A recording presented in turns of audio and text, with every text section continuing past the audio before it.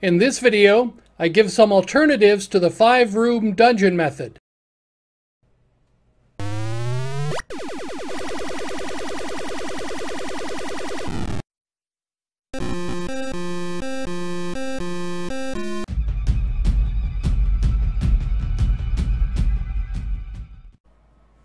Let's start at the beginning.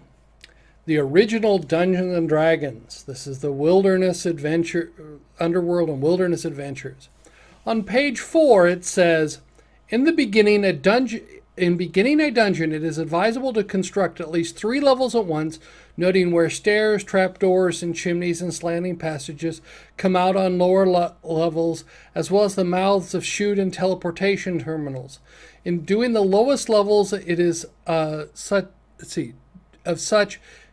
it is also necessary to leave space for the various methods of egress to still lower levels. A good dungeon will have no less than a dozen levels down, with offshoot levels in addition and new levels under construction so that players will never grow tired of it.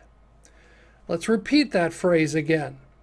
A good dungeon will have no less than a dozen levels down, with offshoot levels in addition and new levels under construction so that the players will never grow tired of it. That was written by Gary Gygax and Dave Arneson. That's page 4 of the volume 3 of the original D&D books. So that, first off, that's what they wrote. That's probably written by Gygax simply because he later on talks about Greyhawk Castle. So then in 1997, Richard Gilbert wrote an article called Designing a Dungeon and was published in the Dragon number 10. When designing a dungeon, before you begin madly scattering chutes, monsters, and secret doors, take a moment to figure out what it's all for. If you're postulating a world with any sort of realism at all, you must appreciate that a dungeon doesn't come into being for the hell of it. To the people of your world, digging a dungeon out of solid rock is a tremendous task, not one to be undertaken lightly.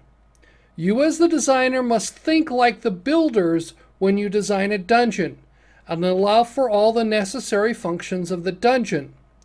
Don't be concerned with the players entering your organized dungeon with too few difficulties in traversing it. Any D&D player quickly develops the suspicious mind and almost paranoid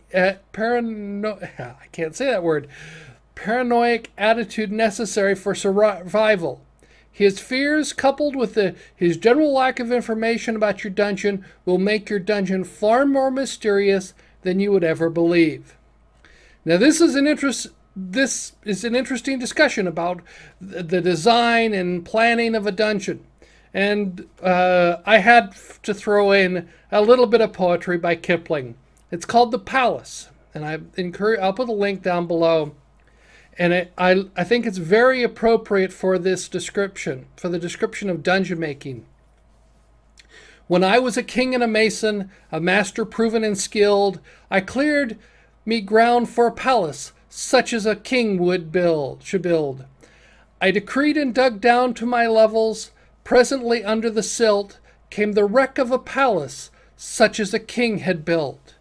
There was no worth in it the fashion, there was no wit in the plan. Hither and thither aimless the ruined footings ran. Masonry brute mishandled, but carven on every stone. After me cometh a builder, tell him I too have known. Swift to use in my trenches, where my well-planned groundworks grew, I tumbled his quillions and ashlars, and grew and reset them anew. Lime I milled of his marble, burnt it, slacked it, and spread, taking the leavings as pleasure, the gifts of the humble dead.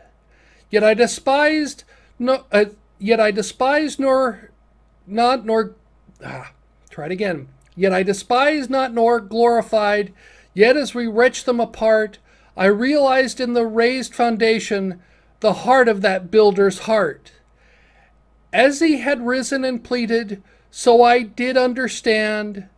The form of the dream he had followed in the face of the thing he had planned.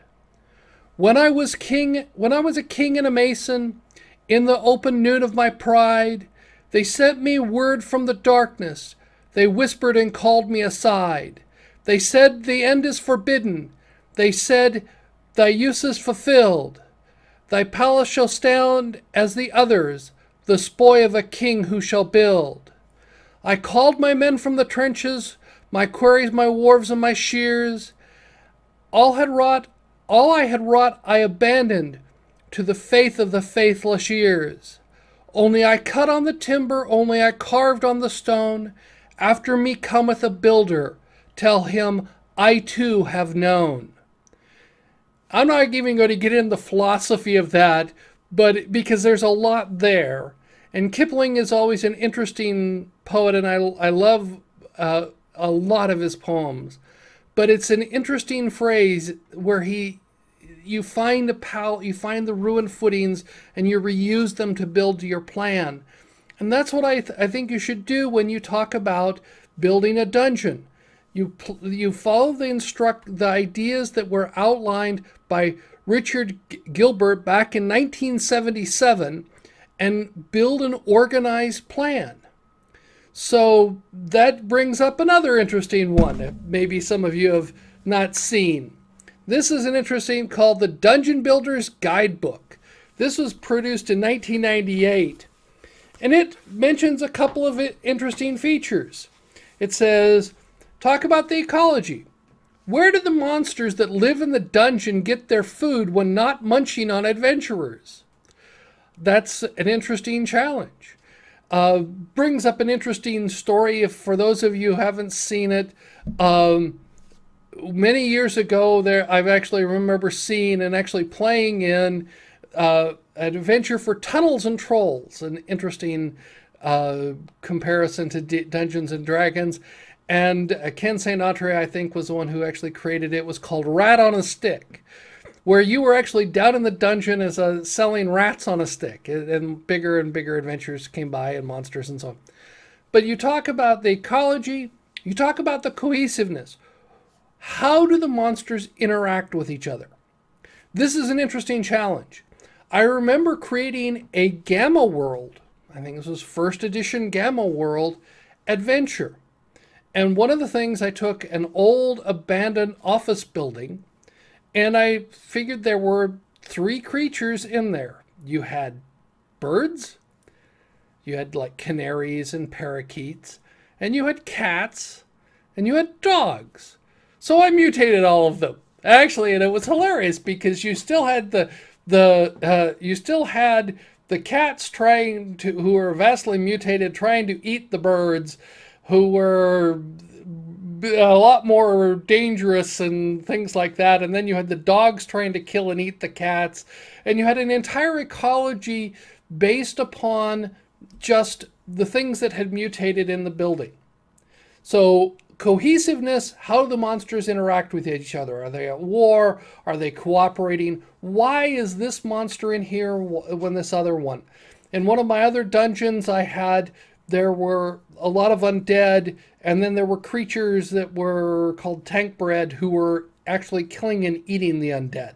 It was an interesting thing to put together. So reasonableness. Does the proposed dungeon fit the proposed antagonist? That's one of my biggest complaints about the 5-room dungeon. Because if you put a big boss in this, he wants a big place to live. He would, you've got, are you going to put a dragon without a horde? I mean, come on. I mean, everybody who's seen, even the remake of Lord of the Rings with Smaug, with the huge pile of gold that he has to, sleep in, and he if you've read the book, I mean, picking up one gold piece, he will detect, because he knows each one of them. So what happens is, if you're building a dungeon, build a dungeon that's appropriate for your proposed antagonist. And anyway, so then there are some applied dungeon concepts. So what was and what is the purpose of the structure. Now, this may have changed over time, but what was it originally designed for, and what is its purpose now? What purpose is it actually serving now? What were the needs of the builders?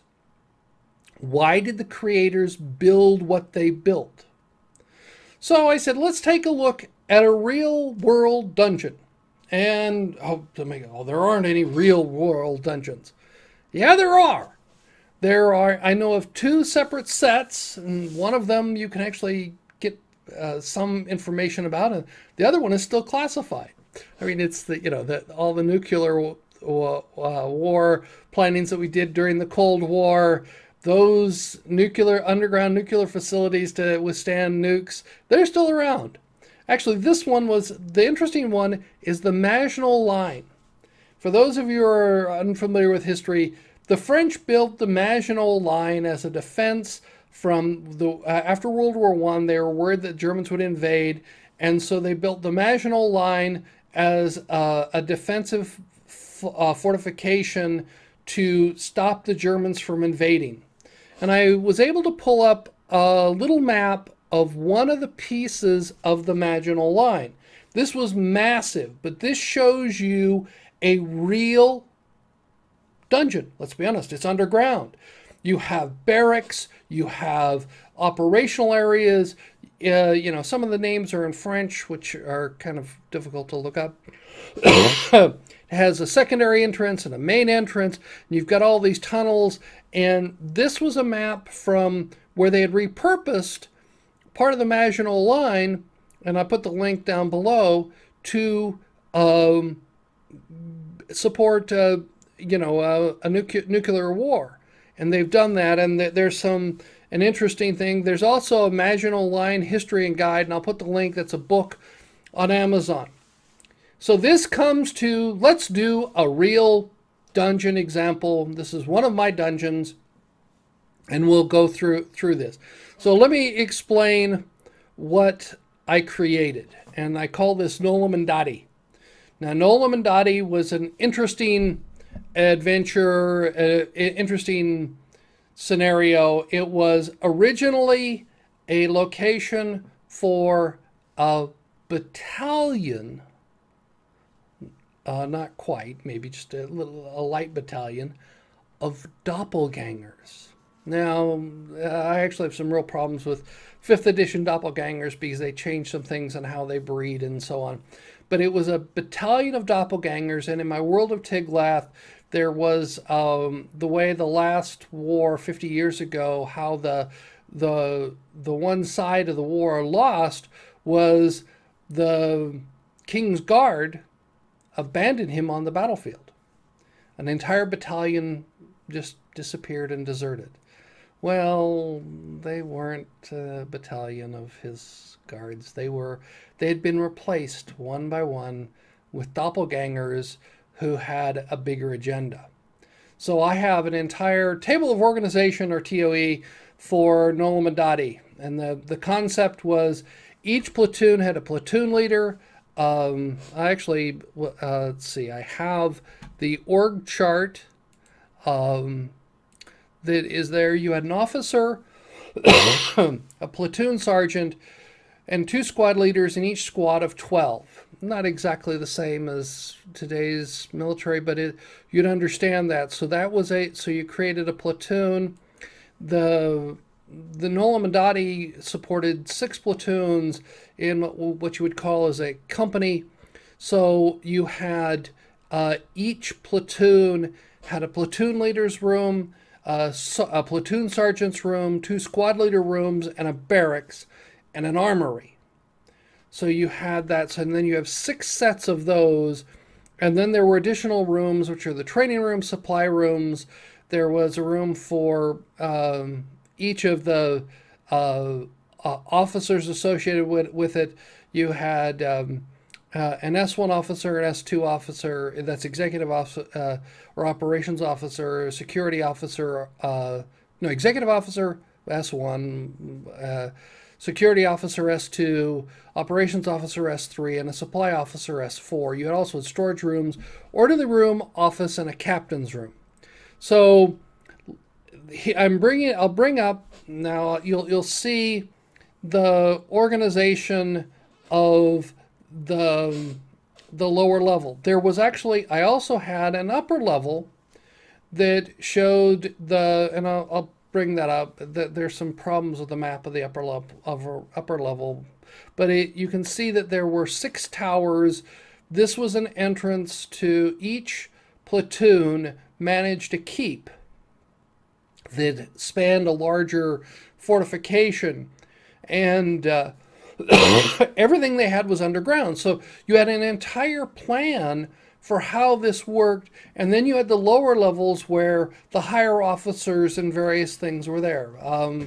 But this was, I'll just show the upper level. This is the upper level here, and as you see, there are the 6 towers. There's 2 entrances into what you would call the Barbican, and then from there they had to pass through a portcullis with into the other parts of the keeps, and there were the various towers.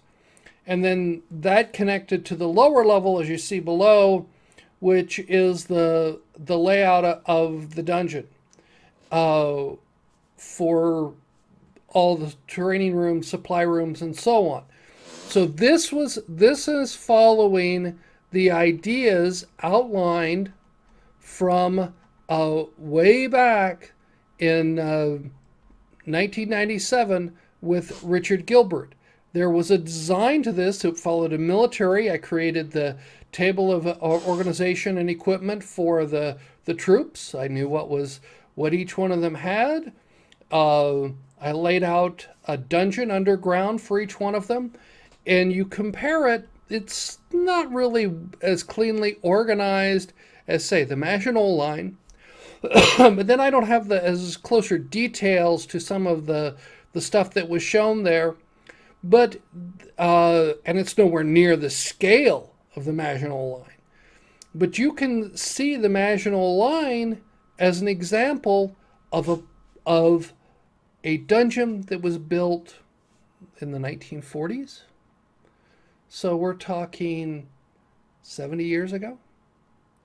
So it's relatively modern comparatively. There were other dungeons built later than that, which would have been to support, to defend against nuclear exchanges with the Russians, and both on our side and on the Russian side, and various other people built them today. The nuclear missile silos, when they decommissioned the Titan IIs, those silos were actually sold, and a lot of people have been rebuilt. You can buy them, and some people bought them, and then they refurbished them into places to live, which is an interesting thing. Those create underground dungeons. They're designed to withstand a nuke. But what happens is that those buildings are heavily fortified. The interesting thing that you have about the Maginot Line was that all the tunnels were underground. All the barracks and things like that were underground. There were tunnels, but the entrances were heavily fortified. So one of the problems that I see with the, quote, 5-room dungeon and the examples I've seen, whereas you wander in and then you meet the monsters. Well, this is like anybody who knows anything about military history. It'd be like, we walked onto Okinawa, which actually the Japanese allowed us to land. They had learned some of the lessons, and then they attacked us from behind. So you have the same idea going all the way back to what we're called murder holes, various things like that to defend them. And it can be truly devastating. A well-defended fortification is very difficult to take. And my example was, I take a ballista. I like ballistas. You take a ballista, and he says, imagine you have somebody, you have a mutation in a bunch of kobolds. So you have one kobold who has got natural charisma with other kobolds and is much more intelligent than normal. So what does he do is he starts about creating various things, and training. Now, what happens is you train the kobold. He says, we zero the ballista. We know exactly where it's going to fire its bolt because we load it up, we lock it all down, we pull the trigger, we know where it's going to hit. We could, you know, it says in the dungeon you could actually do this, and characters would just walk right into it. You come up, and down the hallway there's this circle in the center of the centers the hallway, and there's a big little X in the center of the circle. What will the party do? Okay, well, anyway, it depends upon how brightly lit or whatever. Odds are somebody's going to step into the circle, and what happens is that you have a single kobold, not very bright, but he's watching from someplace else. When he sees somebody step into the circle, ideally the one wearing the pointy hat, that was what he's told, ideally the one wearing the pointy hat or the one in the armor, you pull the trigger or pull the lanyard on the ballista. And it goes out and will kill whatever is there. Because it depends upon how nasty you make the ballista and anyway. But it could actually devastate the party because you could just offen a character really simple. And the kobold, I actually did this in one dungeon. It fired. It didn't quite kill the character, but the resulting lightning bolts and fireballs at the kobold, and you go, you killed a kobold. And that's all you killed was one kobold. And what happens is kobolds can do what are called command detonated. For those of you who know anything about IEDs, improvised explosive devices, the most deadly kinds are the ones that are called command detonated, where you have a human actually watching to see when somebody walked by or whatever, and then they set it off at the worst, when it would do the most damage. And you can do the same thing in dungeons, that you build command detonated traps where the traps don't spring because somebody steps on them, somebody pulls a lever, whatever. You have a lever off in the distance, and you have one of the creatures just watching, and then they pull the lever because to kill the party. Now, this is a fast way to do a total party kill if you want to do that. But the entrance should be heavily defended unless they walk in. You can do that in a town. People walking into a town shouldn't just be able to walk in with anything unless you have the city gates, you have the guards watching to see what people are doing, what people are coming in. Do you look like you'll cause a commotion, cause ruckus? So you should think about that when you enter the dungeon. They would have guards planted outside.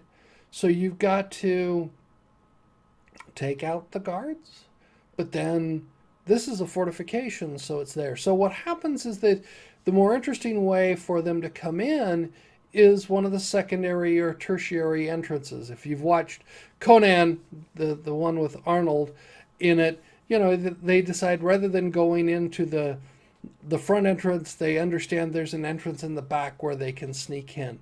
That's more interesting. So you have your dungeons have multiple entrances. I had, most of my dungeons have at least 6 entrances into them. I mean, some of them have more because you always connect them up in various interesting ways. You can come down through a whole host of interesting ways to get into the dungeon so they can enter and exit the dungeon. When I did Nolmendati, you'll see that there were a bunch of staircases going up. Some of them have been collapsed. I did the history about how part of the tower, all of the towers were destroyed except one, and it was buried. That's like, my idea behind that one is take a look at the German Flak Tower. I think they actually did one on History Channel about Cities of the Underworld. The German Flak Tower, which was still in Berlin, was heavily built, was designed to defend against the Allied attacks, and the Germans went all out in building this, And it's like the French demolition experts came in and tried to destroy it, and they only cracked some of the walls.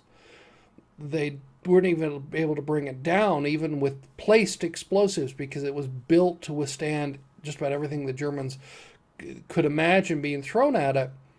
And so that's why there's this hill in Berlin, was that they basically tried to bury it, and I think there's one side that is still open, and you can't get into it except a few people have gone in and seen that. That's an example of a fortification that exists today from World War II. I believe there was a History Channel movie on it, one of the Cities Underworld or whatever. You can look that one up. But it gives you an example of other things that you can steal from today. Steal these plans, get the layout from them.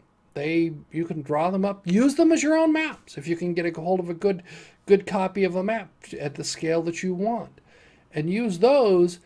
And now you've got realistic dungeons, quote realistic because they actually exist, and rather than this 5-room dungeon that they were planned, and you can take them over and do things like that.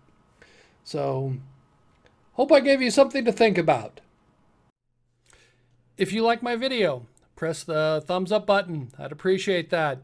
Or if this interests you, you can always subscribe to my channel. There's a button right above. I look forward to hearing some comments. Tell me what you think about this, and I'll try and reply, and we can see if I'll do some more of these. Thank you.